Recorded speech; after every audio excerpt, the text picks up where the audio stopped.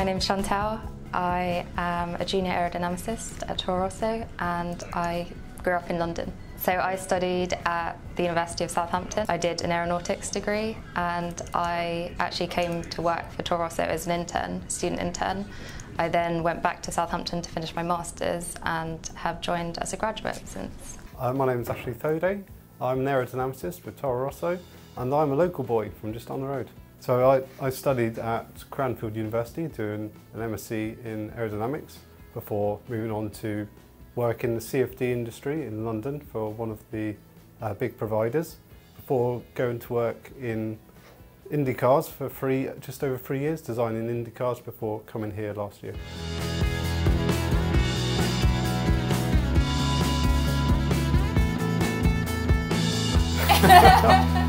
Oh, absolute nightmare, no. No, working together is good. No, we've got a good rapport in our group, aero group, and we feel like we have worked together to improve ideas and help each other out when we're in sticky situations, so generally pretty good. Yeah, I think it's quite fun. We get along really well in our group, we discuss ideas, and generally me and Ashely are usually fighting over who gets their runs in CFD first.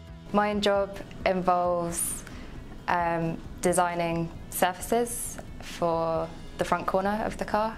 So I design these surfaces based on new concepts or something that we already have on the car.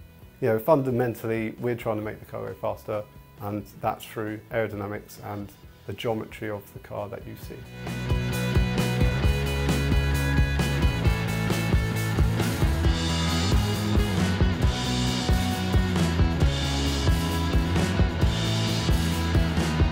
But Chantelle's best quality, she's very calm under pressure, so any issues or any problems or just everything is under control, which is always a good sign, isn't it?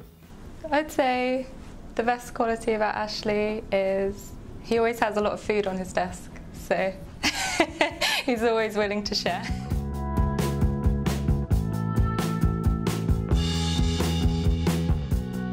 F1 is very male dominated, and I think we would really like to see, both from my side and from everyone else in the office, more women entering motorsport and Formula 1.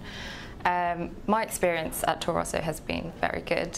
Everyone is very nice, and I think very importantly I don't get treated differently because I'm a woman, which I think is a great thing, and I think that's very important. Bicester Village is a 2-minute drive from here, which is great. I spend a lot of my money and a lot of my time there, which maybe isn't a good thing. But I think the great thing about Bicester is that it's very close to Oxford and London, so the public transport is great. A nice little town which has all the amenities you need. It's recently got, you know, a cinema, so it's actually starting to grow and have more facilities than it did before. I certainly remember when it was Bicester Village with a town attached, not Bicester has Bicester Village.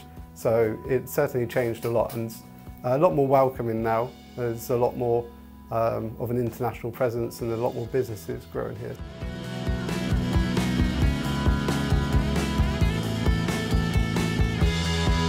Effectively, I think for a lot of the men, I don't know about the women, but you want to be a race driver, right? You want to drive the cars. And I guess when you grow up and you realise, oh, you know, not really realistic going to be able to do that. So what else can I do to enjoy this, you know, with the sport that I enjoy? And for a lot of us, it would probably be design the cars, which is the closest you can get to driving them. I think it would be something completely different. So maybe a dentist. That would be interesting. I've tried talking about shopping during coffee breaks, but most of the men aren't interested.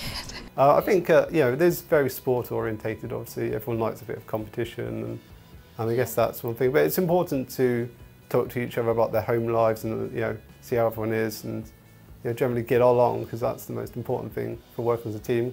I think also the weather is a big topic of conversation. That's the English thing. Oh, especially for the Italians over here. They love to complain about the weather. I do join them though.